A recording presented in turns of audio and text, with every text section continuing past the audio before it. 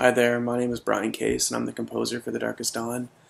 This project is super important, not only for myself and not only for the other cast and crew members, but for our local communities and our nation as a whole.